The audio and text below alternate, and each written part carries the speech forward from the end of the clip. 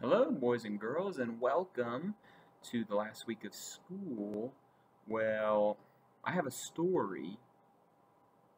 It's kind of an imaginary story because the boy in the story is imagining going places all over the place, all over the world, maybe even beyond the world.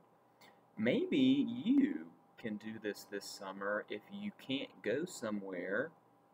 You can imagine being there and pretend. To the beach. Thomas Doctory. To the beach. Mr. Wiseman, it's pretty camouflage. To the beach. Can you tell what's happening in this page? He's in a house, probably his house because he's a little boy. Can you see it's kind of wet, rainy drawings? So he's stuck in his house. I'm going to the beach. I've got my goggles and snorkel, my bucket, my flippers and shovel, my bathing suit, and my big yellow, not a donut, inner tube. All I need now is... What does he need now?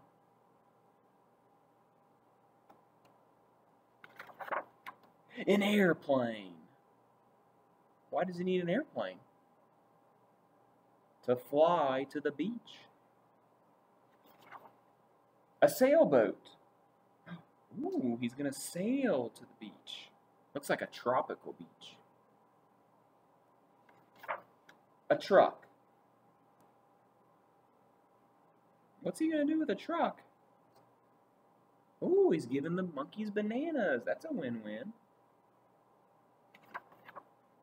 A camel. Oh my goodness, he's not at the beach now. Where is he? Yep, the desert. Maybe Egypt.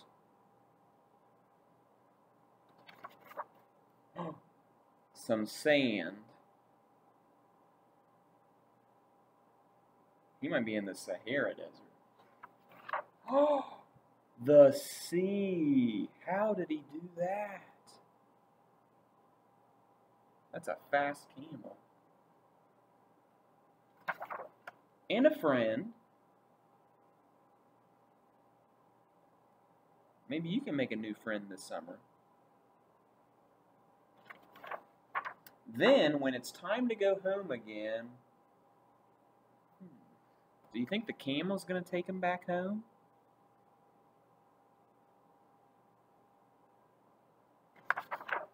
I'll need a tanker. What? What's a tanker? Yep, a big boat. He's at the South Pole because there's penguins. Antarctica. I hope he has warmer clothes. A helicopter. I hope his inner tube doesn't fall. A bicycle.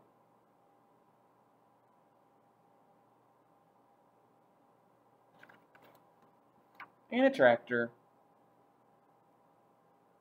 Where's the tractor taking him?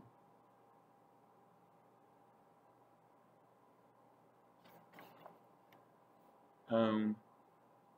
It's hard to see that, but it says home. Oh, so where to next?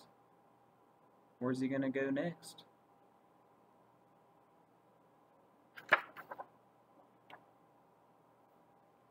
No words on this page. Where did he go? Yep, the moon, just like Jack and Annie.